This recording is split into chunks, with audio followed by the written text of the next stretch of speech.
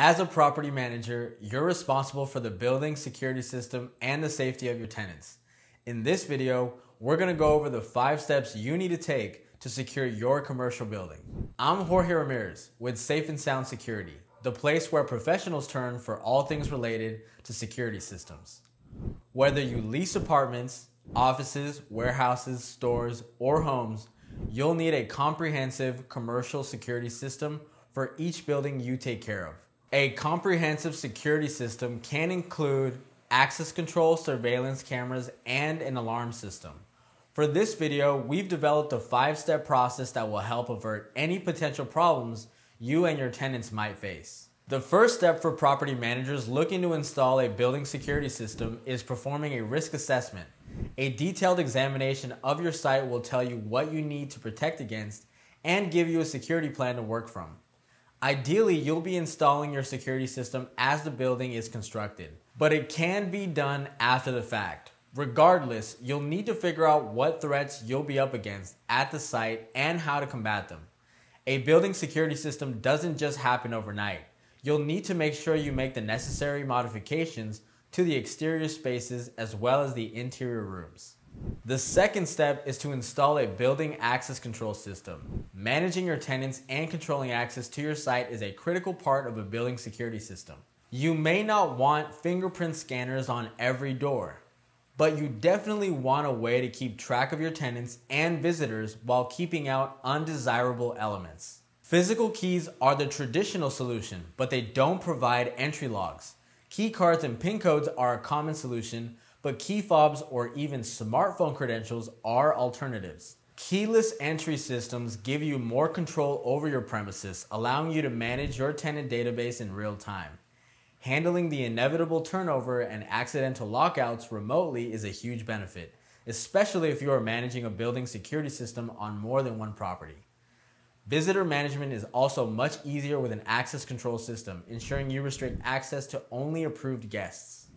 The third step is to set up a building security camera system.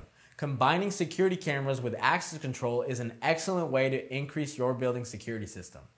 What used to take a number of security guards and complicated patrol patterns now only needs a few guards in an office with a suite of security cameras. Line crossing detection and other video analytics cut down on irrelevant data and highlight important events.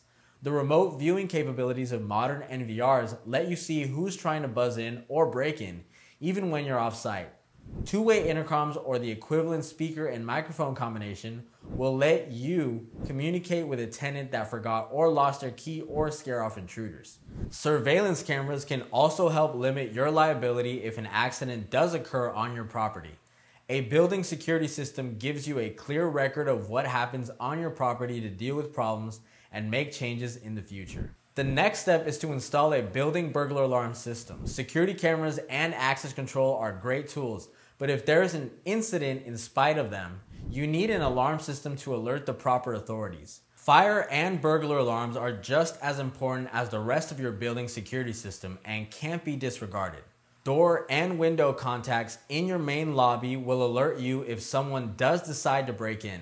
Verified or monitored alarms will get the authorities to your door even faster since the real emergencies will be treated as an event in progress. The final step is to set up building security procedures. Security is more than your system. It's also about your practices. If you're making your security plan while the building is under construction, you can work with the architect to increase natural security.